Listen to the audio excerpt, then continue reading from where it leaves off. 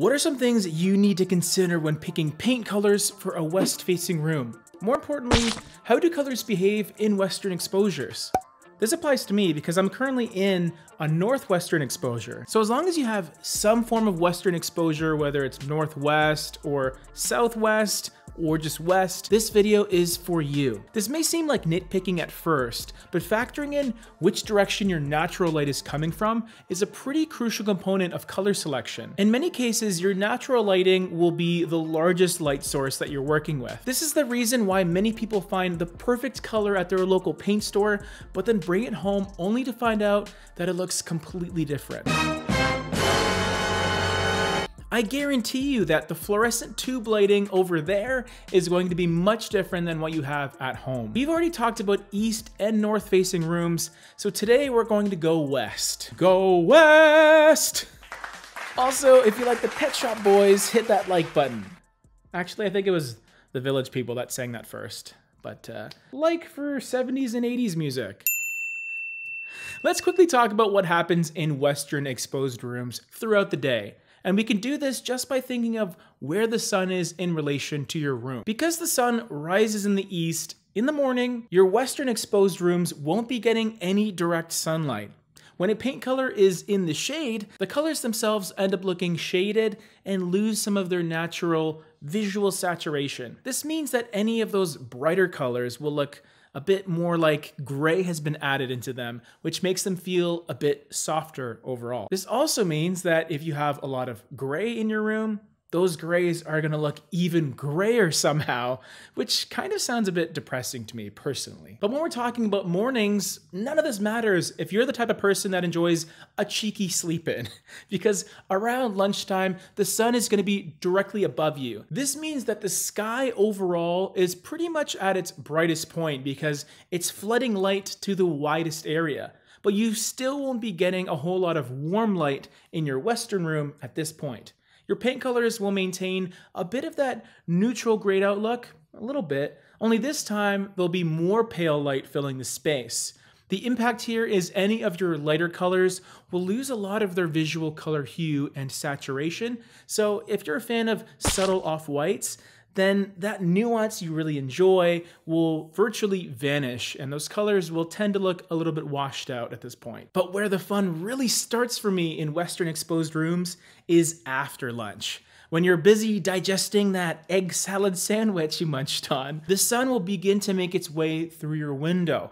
It's not quite an orange glow that's gonna come in, but it's more of a switch from a white light to a pleasant warm off-white. This is where your gray beige colors will actually look grayish instead of gray and will tend to give the whole space a cozier feel. As the day progresses, this effect is further amplified and that warm yellowy light will look a whole lot warmer, even transitioning to a bit of an orange coral tint, especially if the sun is in your direct line of sight as it sets, which is super pretty. So really, it's pretty much the opposite behavior of an east-facing room, so that's a pretty easy way to remember both, is the fact that they're kind of yin and yang to one another. But now that you know how western exposures work with color, what can you do about it? James, I want my color to look the same throughout the day. It doesn't matter what time it is, okay? I'm sick of all these colors changing throughout the day. Well, unfortunately, there's not much you can do.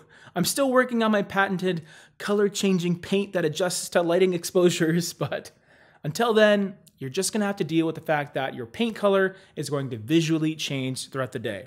The key is embracing that change and also asking yourself the fundamental question of what time of day do you want to prioritize when picking a color. It's always a good idea to think about when you'll most likely use whatever room you're painting, and then choosing a color at that time of day. Because if you really enjoy how a paint color looks in the afternoon and hate how it is in the morning, and it's your bedroom, then maybe that's not the right choice. When you've decided what time of day you're most likely going to be in that western-facing room, then you can start to whittle down your choices a bit.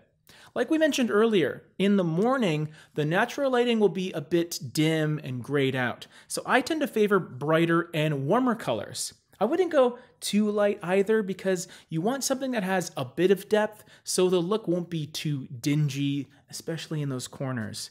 Normally picking something with a warmer undertone and an LRV no higher than 80 is a pretty good place to start.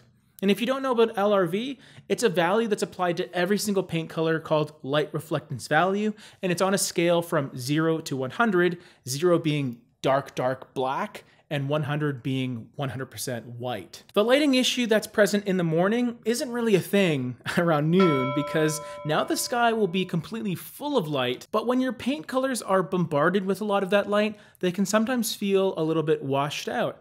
And that just means they lose a bit of their visual color and they just become kind of a plain old white in certain cases. This is yet another situation where I think it's even more important to go a tiny bit deeper with your colors, maybe something 75 LRV or lower, so you'll still see an actual paint color on your walls even at the brightest point of the day. In terms of undertones, this one is more so personal preference because the light that's coming in is still pretty fairly neutral and white, but a safe answer is pick something that is sort of a mixture. Maybe greens or purples that have both cool and warm aspects in one color. Finally, for those of you that are mainly in your western facing rooms in the mid to late afternoon, you will be working with quite a bit of warm natural light coming in. And you might think to try and counterbalance that with cooler wall colors, but I'm personally a fan of working alongside that warmth with my paint color choices as well. So not a ton of orange or yellow, because that'll just be way too overpowering with warmth. But I gravitate towards colors that are warmer leaning in their undertones, maybe something like Plaster of Paris, which I'm currently using in my northwestern exposed room. It's the power of neutrals, I tell ya. Love them or hate them. Stay posted for our 5 west-facing room color list coming up soon. And if you missed our east and north videos, I'll have them up for you right over here on the left side today. Gotta switch it up. On the old screeny-mabob. You're the best for watching. Thanks for putting up with me. See you on the next one.